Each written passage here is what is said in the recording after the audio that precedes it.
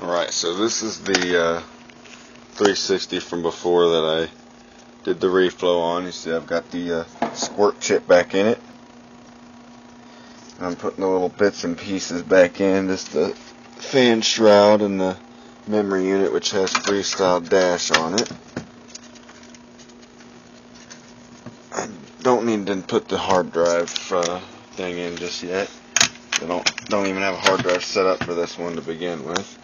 And really, all I'm looking for, I need to see if this thing's going to still freeze. I've already booted it once, and I guess I'm kind of cheating by not showing the initial boot up, but it's working.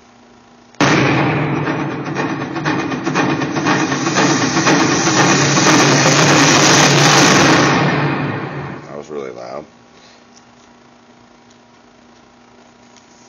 And I did mess with flashing it back to stock to do all this. I don't have to do all that. I can just take the glitch chip out and stick it back in with the same image on it. It'll be fine.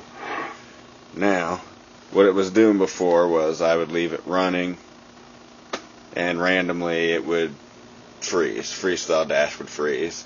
I tested it with USB, a hard drive, without the memory unit in. It was the console's hardware that was doing it. So if it does it again, the problem's not resolved. I doubt that that's going to be the case.